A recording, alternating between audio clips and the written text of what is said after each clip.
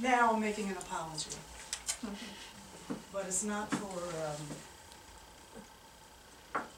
not doing research before I dive in and write stuff. But it's for something else that maybe, who cooks?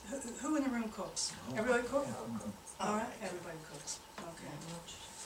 This is called Sorry I Burnt the Onions. You might relate. I am sorry I burnt the onions. I really didn't want to, but the doorbell rang.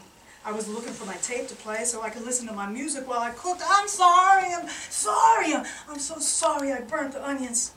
They kind of have a bitter taste now instead of sweet. Maybe you can eat around them and just leave them there on a plate. You don't have to eat them. You don't have to even come to think of it. I don't have to serve them either, do I?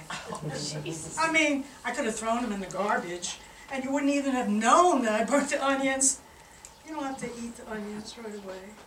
I didn't have to save them and present them as Exhibit A.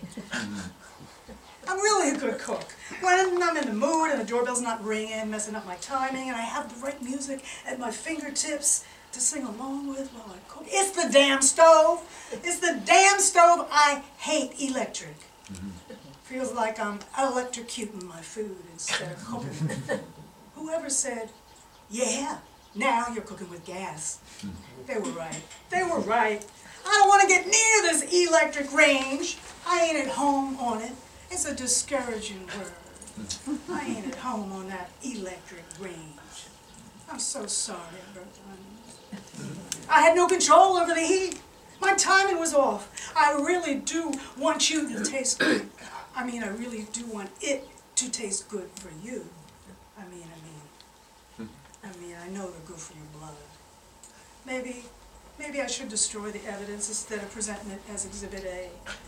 But it could happen again sometime, so save this apology for future reference.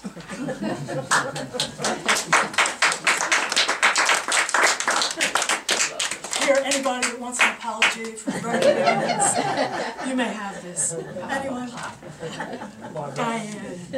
Barbara. Thank you very much. The eggs. Yeah, onions, they're good for your blood.